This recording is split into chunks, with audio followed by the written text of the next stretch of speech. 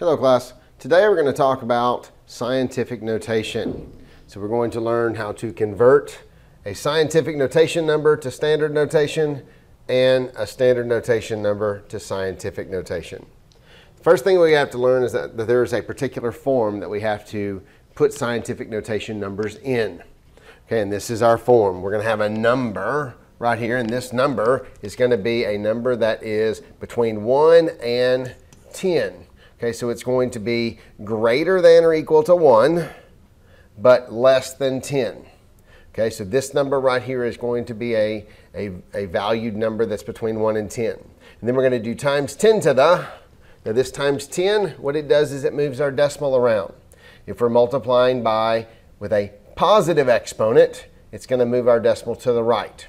If we have a negative exponent, then it's going to be moved to the left. It's going to be a small number. So we've got two types of numbers that we're going to deal with. Okay, one are really big numbers like this one right here. Okay, so this is the number in standard form. This is the number in scientific notation. So let's find out, how did we write this in scientific notation? Well, the first thing you look at in a number is you look for what we call the significant digits. And in this particular number, we have 3 of them.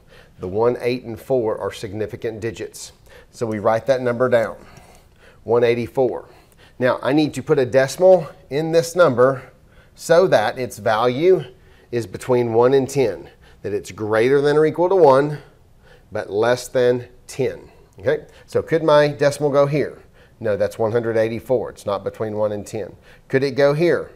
No, that's 18.4. So it is, again, not between 1 and 10. Could my decimal go between the 1 and the 8? Yes, it could, because that means its value then would be between 1 and 10. Could it go in the front of the 1? No, because then it's less than 1. So the only place the decimal can go is between the 1 and the 8.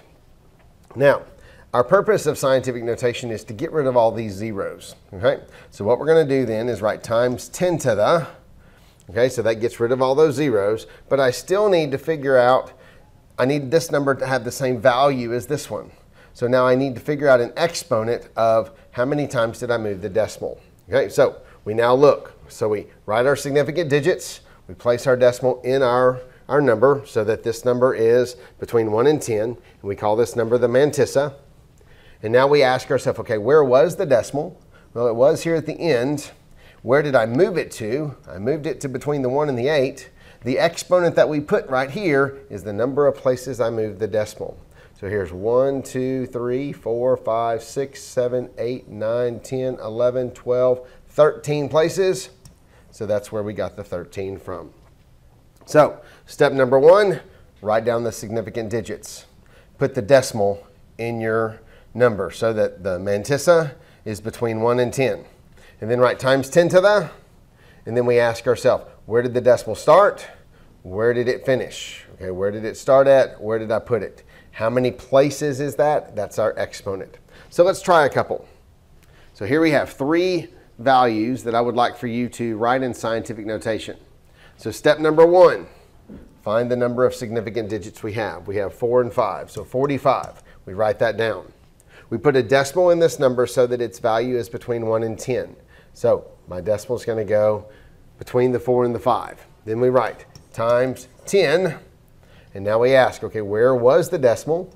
It was here at the end. Where did I want it? Between the 4 and the 5. How many places is that? Well, let's see, there's 1, 2, 3, 4, 5, 6, 7, 8, 9, 10, 11 places. So times 10 to the 11th. Pause the video and you try the other 2 on your own. Okay, let's see how you did. Okay, so first we write down the significant digits. 2, 1, 5. I put a decimal in this number so that its value is between 1 and 10. So it has to go between the 2 and the 1. And what you'll find is it's always one number to the left of my decimal. And then times 10. And now we look, where was my decimal? Where did I put it? How many places is that? 1, 2, 3, 4, 5, 6, 7, 8. So it's times 10 to the 8th. Okay, now this last one is just kind of a silly one to show you that this works with any number. Okay, so we write our significant digits. In this particular case, we have 4 of them. 9, 5, 4, 6. We put our decimal in so that its value is between 1 and 10. So it's going to go right there. And then so times 10. Now how many places did I move the decimal? It was here.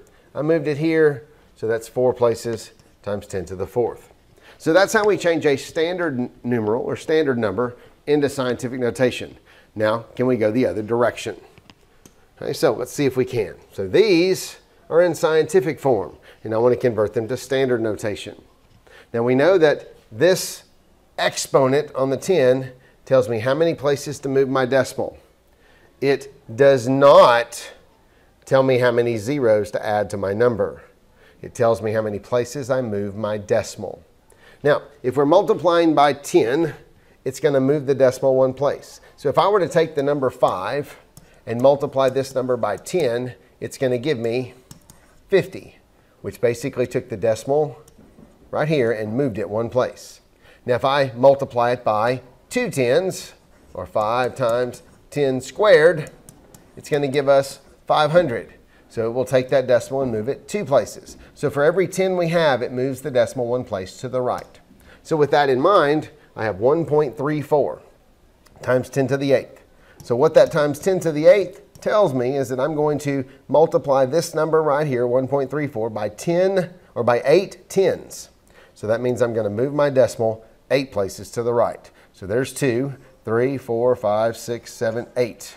Now for all the empties, I add zeros. So my standard numeral will be 1, 3, 4, 0, 0, 0, 0, 0, 0.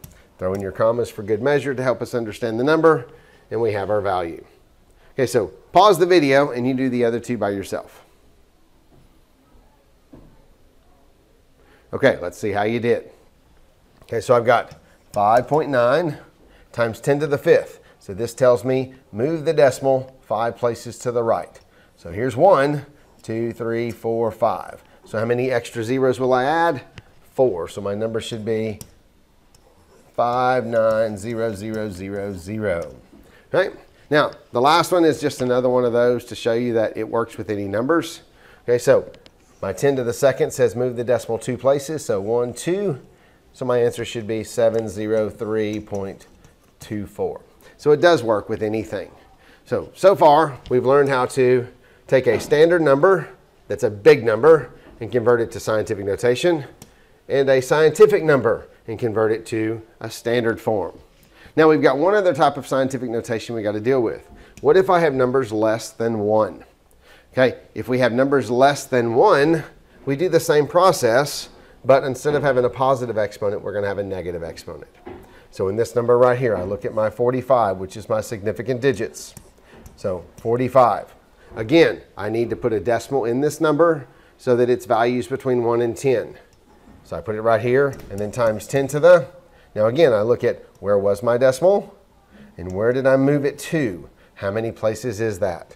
1, 2, 3, 4, 5, 6, 7, 8 places, but we moved it the opposite direction, so it's a negative 8. Okay, so let's try a couple of these. All right, so here we have. So step number 1, find our significant digits. Write the 34 down. I want my decimal so that we only have one number to the left of my decimal, or the value of the numbers between 1 and 10. Okay, then times 10. Now where was my decimal and where did I move it to? So 1, 2, 3, 4, 5, 6 places. So it's a negative 6. Okay, so pause the video and you answer the other 2 by yourself. Okay, let's see how you did. Okay, so in this one, we have 3 significant digits, 3, 0, 7. So since I want my value to be between 1 and 10, I place the decimal between the 3 and the 0. Times 10 to the, and then where was the decimal? Where did I move it to? So we've got 1, 2, 3 places, so negative 3. Okay, then the last one. Okay, I've got only one significant digit, 9, and it is between 1 and 10. So my decimal would be right here at the end. So then times 10, and you can put the decimal or not, it's up to you. Okay, and then I moved the decimal. And how many places did I move it? Because I started here and I moved it to here. So that's 1, 2, 3, 4, 5, 6, 7, 8, 9, 10 places. So negative 10. Okay, one last part. Okay, so here we did standard to scientific. So now we need to do scientific to standard. And so if we've got a negative exponent, we need to remember that instead of moving the decimal to the right, making a big number, this one's going to be a number that's less than 1. It's going to be a small number, so we move it to the left. So this one we would write 4.8, and I'd move the decimal left 6 places. So 1, 2, 3, 4, 5, 6. So how many extra zeros would I add? I would add 5. So 0.000048. Okay, pause the video and you work the other two. Okay, let's see how you did. So this first number, we've got 2.456, and I've got times 10 to the negative 4th, which means I'm going to move the decimal to the left 4 places. 1, 2, 3, 4. So we end up with 0.0002456. All right, now on the last one, we've got 9. Now where is that decimal in that 9? The 9 is right here. So it says move it 7 places to the left. So 1, 2, 3, 4, 5, 6, 7. So that means I'm going to have 0.0000009. Right? 6 zeros in the 9. So we've looked at 4 things today. We've looked at how to change a standard number into scientific if it's a big number, and scientific back to standard if it's a big number. We've learned about standard if it's a number less than 1, how to turn it into scientific notation. And if it's in scientific notation with a negative exponent, we know that the value is going to be less than 1. And that's how you do scientific notation. Until next time.